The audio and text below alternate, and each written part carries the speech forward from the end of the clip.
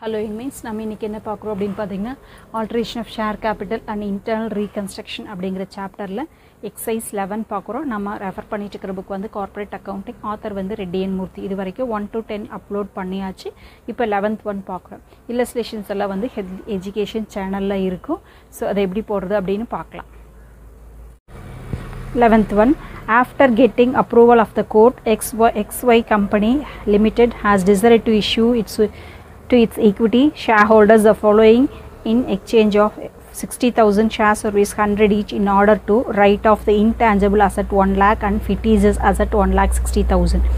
So court approval oda internal reconstruction பண்றாங்க. So எவ்வளவு issue பண்றாங்கன்னா 60,000 shares இஷ்யூ பண்றாங்க. equity share per share ஓட price 10.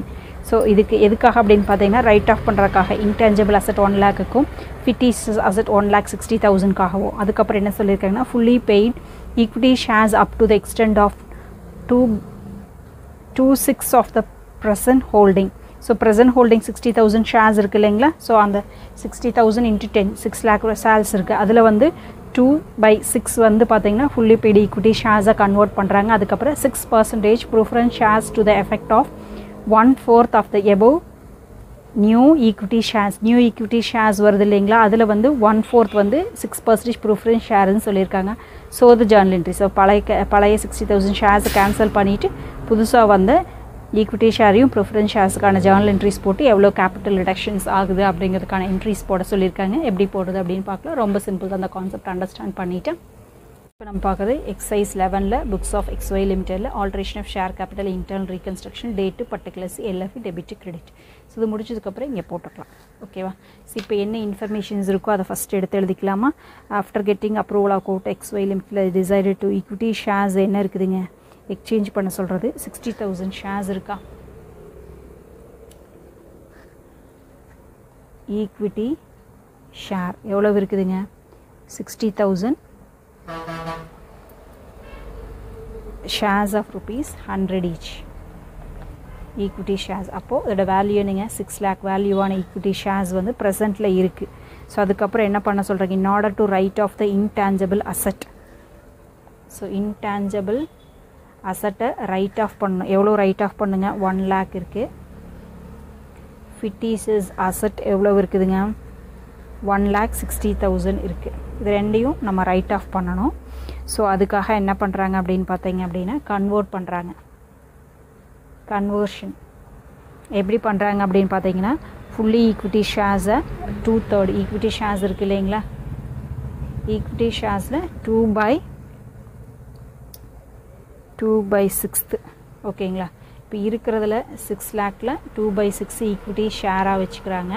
ஸோ அதுக்கப்புறம் இந்த ஈக்விட்டி ஷேரோட வேல்யூ, ப்ரெசன்ட் ஈக்விட்டி ஷேரோட வேல்யூவில், அதாவது 6 lakhல 1/4 வந்து என்ன பண்ணுறாங்க, 6% ப்ரிஃபரன்ஸ் ஷேராக கன்வெர்ட் பண்ணுறாங்க. இந்த லாஸை over come பண்ணுறக்காக, right of பண்ணுறக்காக. So அதை எப்படி போடுறது அப்படின்னு பார்க்கலாம். ஃபஸ்ட்டு நம்மளுக்கு அக்கௌண்ட்டில் எப்படி இருக்குது அப்படிங்கிறத நம்ம போட்டு காமிக்கிறேன். அக்கௌண்ட்டில் எப்படி இருக்குது அப்படின்னா first bank account data to equity share capital எவ்வளோ இருக்குதுங்க, 60,000 share. Per ஷேரோட price 10 rupees. So 6 lakh இருக்குது. ஓகேங்களா. ஸோ இந்த 6 lakh வேல்யூவை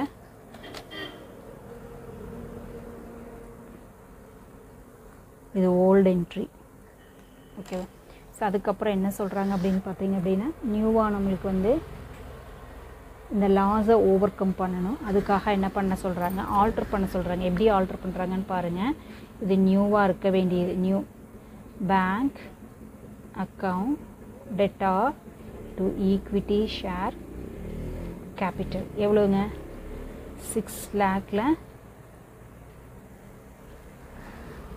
2/6 எவ்வளவு, 6 lakh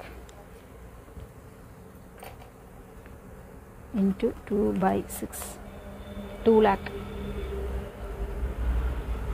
2 lakh இங்கே வந்து 6 lakhக்கு நம்மளுக்கு ஆன்சர் வரணும். அதுக்கப்புறம் என்ன சொல்கிறாங்க, 6% preference share capital. அதுவும் என்னங்க presentல இருக்கிற 2 lakhல 1/4 divided by 4. இப்போ என்ன வருதுங்க 50,000. இப்போ ரிமைனிங் என்ன இருக்குதுங்க 2,50,000ல 6 lakhல 3,50,000. இது என்னங்க கேபிட்டல் ரிடக்ஷன் பண்ணுறாங்க. எதுக்காகங்க இந்த இன்டான்ஜிபிள் அசட்ஸை ஓவர் கம் பண்ணணுங்கிறதுக்காக. ஓகேவா? இது என்னங்க 2 கேபிட்டல் ரிடக்ஷன். ஸோ இது ரெண்டும் நம்ம ரெஃபரன்ஸ்க்காக தான் இதை போடணுங்கிறது இல்லை. அப்போது இப்போ இதை கேன்சல் பண்ணோம் அப்படின்னா இது கிரெடிட்டில் இருக்குது, இதை கிரெடிட்டில் இருக்கிறத கேன்சல் பண்ணணும்னா அதை டெபிட் பண்ணும். இதெல்லாமே ஒரிஜினல் என்ட்ரி. அப்போ இதை அப்படியே கிரெடிட் பண்ணிக்கலாமா? ஸோ இப்போ நீங்கள் போட வேண்டியது வந்து ஆல்ட்ரு பண்ண வேண்டியது இதுதான். நம்ம ஆல்ட்ரு பண்ணுறோம் பாருங்கள். இப்போ கிரெடிட்டில் இருக்கிறத கட் பண்ணுறதுக்கு டெபிட்டில் என்ன பண்ணுங்க equity share capital account debtor 6 lakh 2. இப்போ அங்கே போட்டோன்னா கட் ஆயிடுச்சு. இப்போ பேங்க் அக்கௌண்ட் டெட்டார்ட்டு இதுதான் வரும்.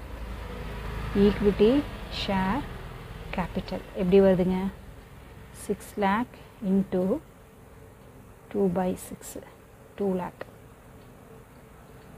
2 6% preference share capital 2 lakhல 1/4 இப்போ 50,000. இது என்னங்க கேபிட்டல் ரிடக்ஷன். இப்போ நம்ம இன்டர்னல் ரீகன்ஸ்ட்ரக்ஷன் பண்ணியிருக்கோம் இல்லையா, அதோட ரிடக்ஷன். இது வந்து பேலன்ஸிங் ஃபிகர்னு கூட வச்சுக்கலாம். ஸோ எவ்வளோங்க 3,50,000. இதுதான் நீங்கள் போட வேண்டிய ஒரிஜினல் என்ட்ரி. ஓகே, இது உங்களை ரெஃபரன்ஸ்க்காக புரியறதுக்காக போட்டிருக்கேன். இதுக்கப்புறம் இந்த ரிடக்ஷன்ஸ் பண்ணோம் இல்லைங்களா, அதுக்கான என்ட்ரிஸு அதை எப்படி பண்ணுறோன்னு பாருங்கள். Capital reduction account debtor எவ்வளவுங்க 3,50,000. 2 இது நீங்கள் இன்டான்ஜிபிள் அசட் ரைட் ஆஃப் பண்ண வேண்டியது எவ்வளவு 1 lakh. அதுக்கப்புறம் ஃபிக்டீசியஸ் அசட். ஃபிக்டீசியஸ் அசட்டை ரைட் ஆஃப் பண்ண வேண்டியது 1,60,000. இப்போ 3,50,000ல் 2,60,000 போக ரிமைனிங் எவ்வளோ இருக்குங்க 90,000 இருக்கா. 3,50,000 minus 2,60,000 90,000. ஸோ 2 இது என்னங்க கேபிட்டல் ரிசர்வ் அக்கௌண்ட் 90,000. இது வந்து நீங்கள் பேலன்சிங் ஃபிகர்னு கூட வச்சுக்கலாம். ஸோ இது பார்த்தீங்க அப்படின்னா உங்களுக்கு ரிடக்ஷன் பண்ணதுனால உங்களுக்கு ப்ராஃபிட் வந்த மாதிரி கணக்காயிருக்கு. ஸோ இந்த 2 என்ட்ரி மட்டும் தான் போடணும். இது புரியறதுக்காக போட்டிருக்கோம்.